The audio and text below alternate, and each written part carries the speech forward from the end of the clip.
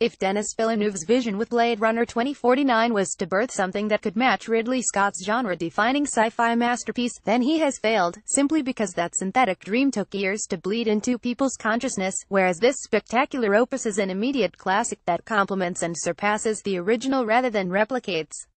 Welcome to the future. It's beautiful. What you need to know is simple. Ryan Gosling's LAPD Agent K is a Blade Runner tasked with retiring old Nexus model replicants, and when investigating the protein farm run by Dave Bautista, brief but integral, he makes a mysterious discovery that starts him down a path of existential discovery. There have been some great films this year, but none will elicit the intimidating, overwhelming need to evaluate, discuss, and drown in what you've seen quite like Blade Runner 2049. It's like staring up at a huge monolithic structure for the first time, wondering how it was all put together, in awe of the majesty of the piece.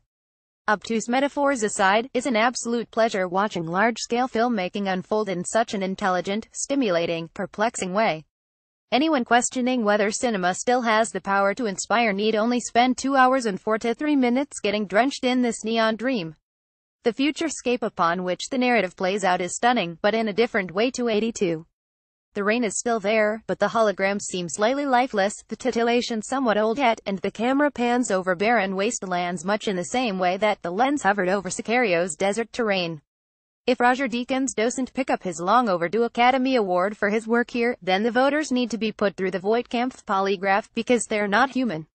Equally, anyone worried by the late substitution of regular Villeneuve music man, Johan Johansson, needn't have been, because Hans Zimmer and Benjamin Wallfisch channel Vangelis in a way that's indicative of the entire movie, reverent to the original, but its own beast entirely.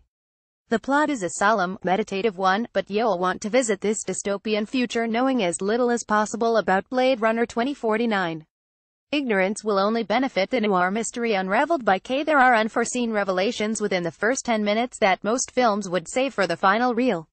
Even when you try and second-guess where Villeneuve is taking you, with predictability a potential issue for anyone playing an extensive guessing game, for the most part he is already 2 steps ahead of the audience.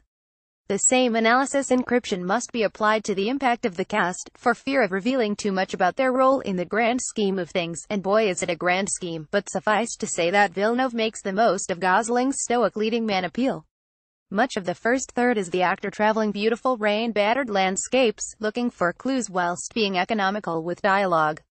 The actor has proven to be a master of the silent protagonist with drive and only God forgives, and until the plot requires him to interact, he wanders the grim environment like a Zoolander derelict model.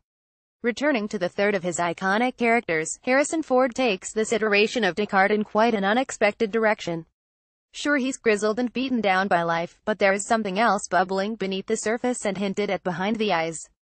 It's as much his story as it is his young counterpart, and despite featuring grandiose themes of theology, and what it means to be alive, it's the simple human beats that never get lost amongst the symphonic bombast, and Ford is right at the heart of that.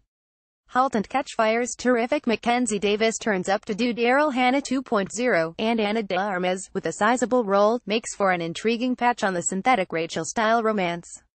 The only one-note performance comes from Jared Leto as the God-complex pontificator. It's not really his fault, the character demands a disconnect, but when you have such layered characters around him, the COD philosophy honks louder than anything heard on Hans Zimmer's score.